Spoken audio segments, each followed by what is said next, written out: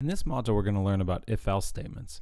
It's going to be kind of interesting because we've actually looked at a lot of sequential statements so far in our app script. This is the first time we're going to make some decisions. We're going to start to do some selections. So if you think about this, every custom function we've had, everything that we've done so far, it's been an instruction and then an instruction and then an instruction and then an instruction. Basically, we call a function, it returns a value, but there's not really been any branching. Everything just kind of happened in a very sequential manner. We execute one statement, another statement, another statement, another statement, and so on until we get to the end of the function. So if we call another function, it's still sequential. We call the function, we do some things, we still kind of have this process where every single one of our statements gets executed, and we don't really do anything variable within our program. So what if your code could do different things? If you think about this, we have this kind of arrow which represents the sequential execution of our statements, but what if we get to a decision? What if we could make a decision and then have possibilities of how we run our program? We could have different statements that occur based on different types of different decisions in our program. So we have this thing in AppScript called if statements, and we have these in JavaScript and C and in Python and a lot of different languages. But if we look at these, basically an if statement allows us to selectively execute our code. And if we look at the structure of each one of these, we have that if keyword. So we say if, and then we put some type of evaluation in parentheses, and then we wrap everything that we want to happen in the curly braces. So those curly braces are the same one we use in functions. And one of the nice things about AppScript is that it wraps all of our different blocks of code in this sort of curly brace manner. So we just look at the if statement, we evaluate it, and then we do a sequence of things. So if you look at this one in the top or on the left side, we have if score is greater than 100, we're going to set the score equal to 100. All we're really doing there is saying if the score is more than 100, we're going to keep it at 100. On the right side, if we say answer equals A, we're going to return correct. Notice how that's two equal signs in a row. If we used answer equals A with one equal sign, that would actually be setting answer equal to A, which is not what we want. So we use two equal signs when we are using this if statement.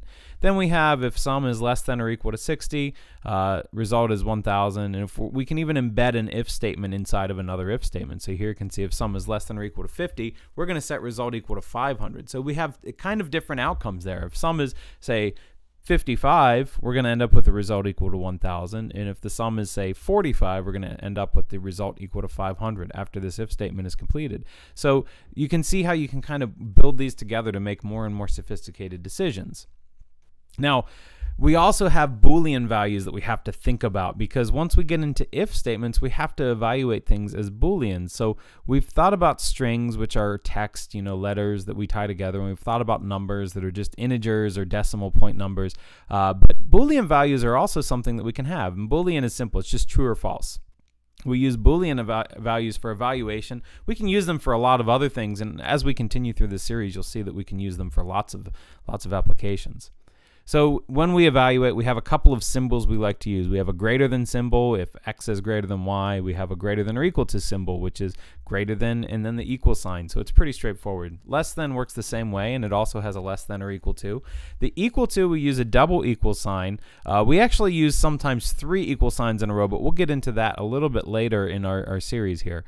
We have a not equal to, which is your exclamation point and then an equal sign. We also have combinations, so we can use and, or, and not to combine these together. So if you look at here, we have if x is less than 10 and x is greater than or equal to 3. So if x is 3, 4, 5, 6, 7, 8, or 9, that statement will be true. So we'll evaluate that to true, and we'll execute our if statement in that situation. If value is equal to 15 or value is equal to 20, so if value is either 15 or 20, we'll execute our if statement for that instruction. And if score is greater than 90 and score is not equal to 100, we'll execute in that situation. So you can see how we can use and, or, and not to tie a lot of different evaluations together. It allows us to do a lot of interesting things and allows our programs to make some interesting decisions. We can also use if-else statements. If-else statements allow us to do an alternative. So if we have a if statement that should execute, over here on the left side we can see if A is equal to 40 or A is less than 15, and then we have if not A is equal to 40 or A is less than 15. So you can see how one of those is just the opposite of the other. If something is 40 or less than 15, it can't be the opposite as well. So we actually have a shorthand. We use an else statement in JavaScript or AppScript to actually do the alternative thing here. So we can do two things with the same statement.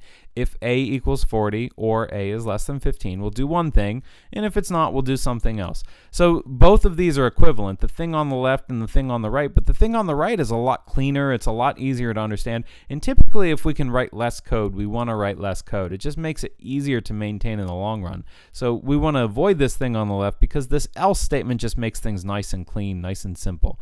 It's really easy to follow what's going on here, and usually when your code reads like you're speaking, just speaking normal words, it's usually a little bit better. So if else statements are pretty common. We can also get into if else, if else, if else, if else, if else, if. And you can see here you can chain these together. So if x is greater than 400 or 300 or 200 or 100, or if it's not any of these things, we can perform different operations. So you can see here we're going to set y equal to x minus 100 if it's greater than 400. We're going to set it to equal x minus 200 if it's greater than 300. So think about that. If a number is 500, it's only going to execute the first block here. If x is greater than 400, well, 500 is greater than 400, so we'll execute that first block, and we won't do any of the rest of these.